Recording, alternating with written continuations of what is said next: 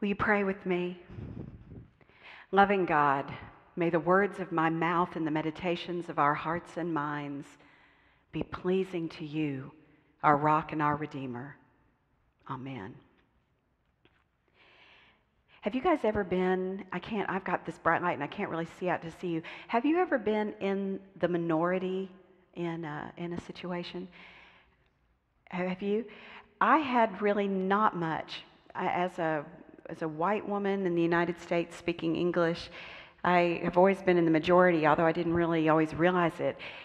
But I had a couple things happen that showed me what it's like, a little bit, just that little teeny bit of empathy. One of them was traveling. Just as Christians, I think that it opens our eyes and our hearts to travel and to see people and to have this new compassion. But when I've traveled in countries where they don't speak English, that is such a vulnerable feeling. Trying to mime, I have to go to the bathroom, and then talk about vulnerable. And then people are always really lovely about, it was that time that I got sent to, no, that's not right. It's always been that people have been wonderful. I remember I was on a train trying to get to the airport and I had my bags, and this woman kind of looked at me and she was trying to mime like, are you going to fly? And finally I understood what she was doing, and I was like, yes, I am, heading to the airport, And she was like, no, not this train. But she had to do it all in miming. I was on the whole wrong train, and she saved me, and she got off with me and went to another platform and helped me, and all of it just with hands. That feeling, it's a vulnerable feeling when you're the one that doesn't speak the language. The other experience I had with that, some of you may have heard me tell this before, this was a big deal. I was at this training. It was a fire department training in Phoenix. There were a whole bunch of firefighters. Most of the time trainings, but this one, there were a couple of things that happened, and one of them was this exercise. There's a bunch of us, and we were all standing in the center of a big room, like you could picture it here, like everybody's standing in the center. And the leader said, all right, I'm going to make a statement, like the sun is hot. If you strongly agree, you run to that corner. Agree, disagree, strongly disagree. So I'll read the statement, the sun is hot, and go. And we practiced it once, we had it down, we were all strongly agreeing, with the sun is hot. But then they got more tricky, and it was things like homosexuality is a sin. Like a lot of controversial things. We moved up through it. And we got to this one set of questions. Everybody was just running. We were really listening for the statement and then running to our corner and not paying a lot of attention to anybody else. And so this one statement got read, and I go running to my corner. My corner was strongly disagree. And then when I kind of looked, I was the only person on that entire side of the room. There was nobody else, and all these other people were over there all looking at me. They were really just waiting for the next statement to see where to run, but I felt like they were all looking at me, and I wanted to hide behind a rock. I had this feeling like prey, and they were all hawks, and it was just this incredibly vulnerable, frightened kind of deep experience, and it really showed me how vulnerable it can be to be in a minority group. That's not because those people weren't out to get me, but it kind of felt like that because I was different in that moment. Well, a week ago Friday, we all here at Genesis had the opportunity to go to the mosque here in Fort Worth and to break the fast with them. During the month of Ramadan, Muslims fast. I mean, seriously fast. No water, no nothing, from sun up to sundown. But at sundown, every single night, they all gather at the mosque and they break their fast together and eat together. And they have this community. And so this Friday, they invited neighbors and they invited us. And we had, I think, close to 39 people from Genesis that went. And a number of people said to me, I just feel uncomfortable. I feel kind of scared to go, with these times that we're in. And I understood that completely. And on the day of, I felt a little like, is this a good thing to be doing? I'm taking my kids. Is this realizing that those folks could be targeted? But we went. And as we drove in, they have a big fence around their property. And so we drove in through the gate, and there was a young man. We found out the youth of the mosque were the ones that were welcoming us. And this young man was at the gate, and he was smiling. And I sometimes, when I'm nervous, I do this thing where I wildly overcompensate. And so I was like, hello, we're so glad to be here. And I know he thought, we shouldn't let her in. But we got out of the car and walked through, and they greeted us outside. And then when we got in, there was this beautiful young woman. I don't know how old Reem was, but she had on a head covering with sparkles. And then her dress was this beautiful pink. And both of my girls were just entranced by Miss Reem. She was a princess, and it was beautiful. And she showed us all around. And then we had an opportunity to hear from some of the folks at the mosque about their experience, about ways in which our faith is similar to theirs, ways in which we could cooperate. They read a piece from the Quran that was about Mary, the mother of Jesus. And so there was this, it was neat, it was amazing. The whole thing was great. We got a chance, if we wanted, no pressure, to go and pray with them. And then they gave us this meal that was unbelievable. It was all handmade, falafel, and all these beautiful things. And it was the warmest, most hospitable, beautiful experience.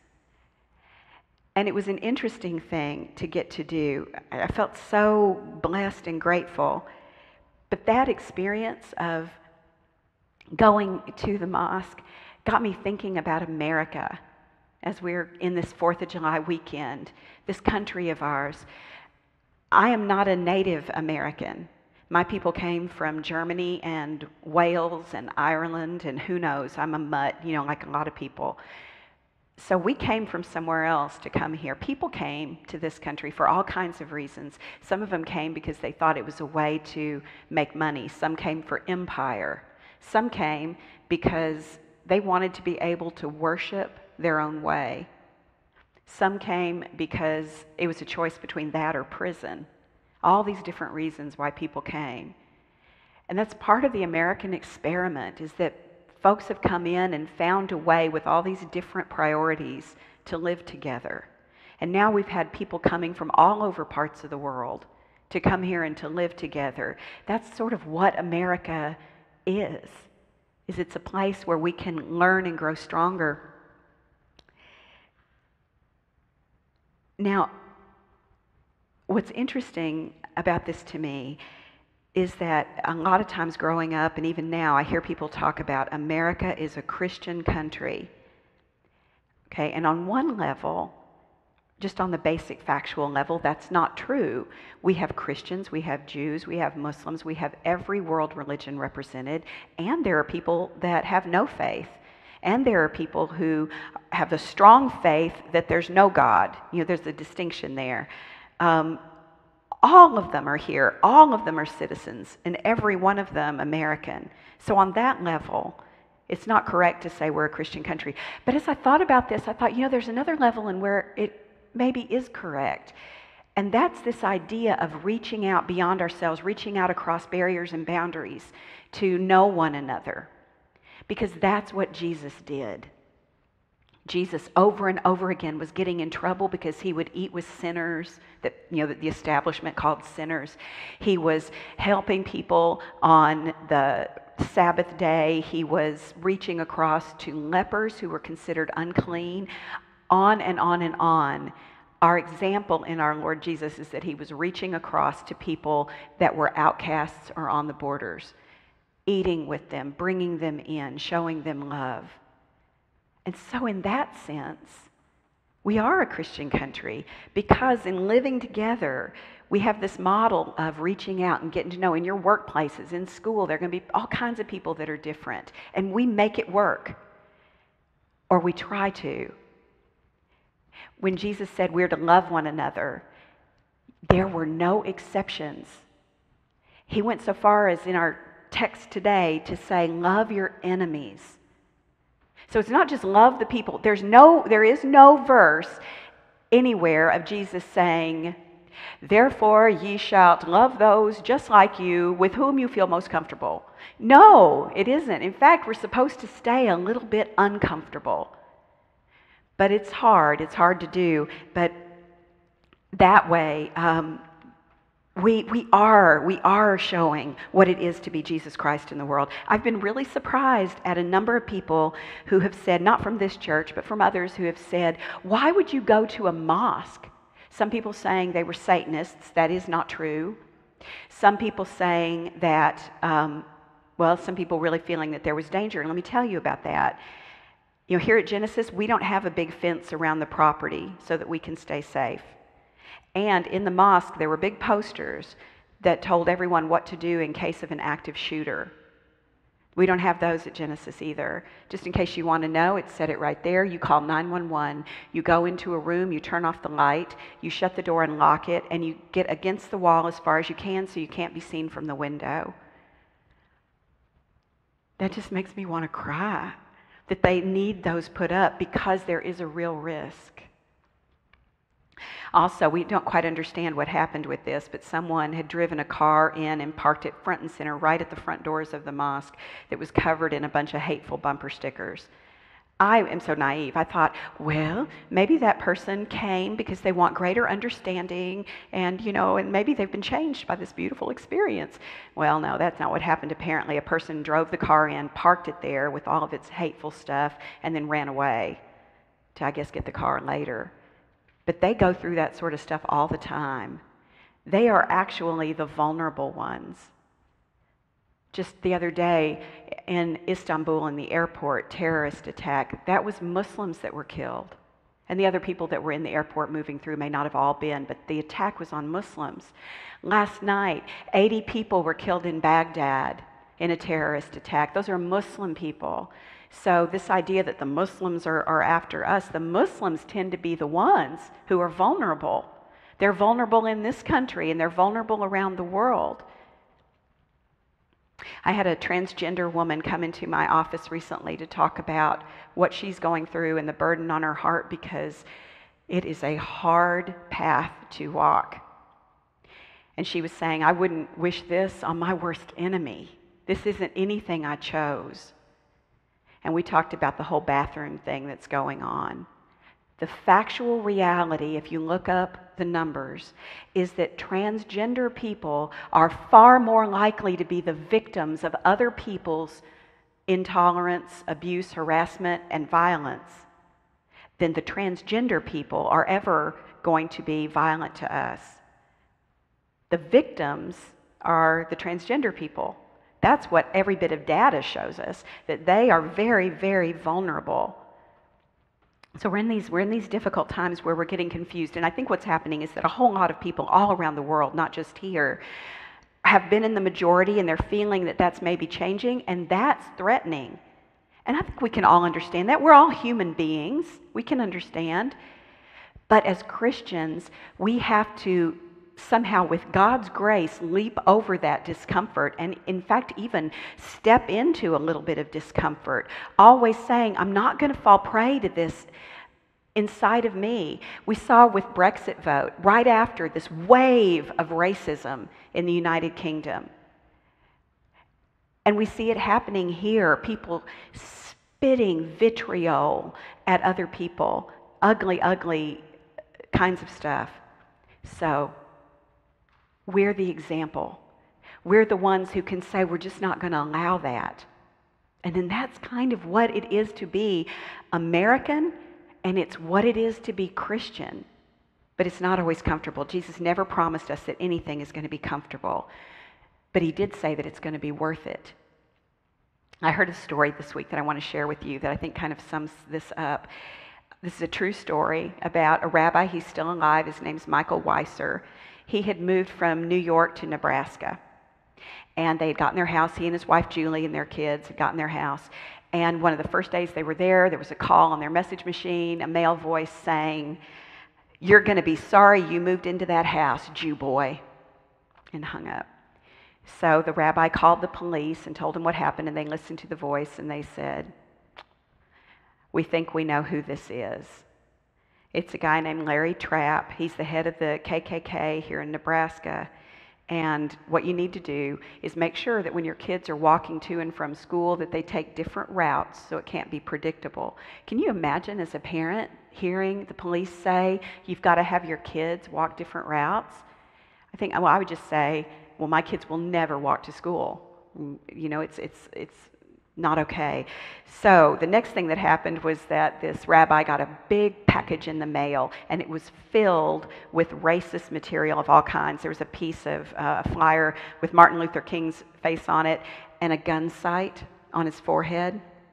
And the piece said, "Our dreams have come true." And there was all these things, but he said the most chilling of all was a business card for the KKK that said on the back, "We are watching you, scum."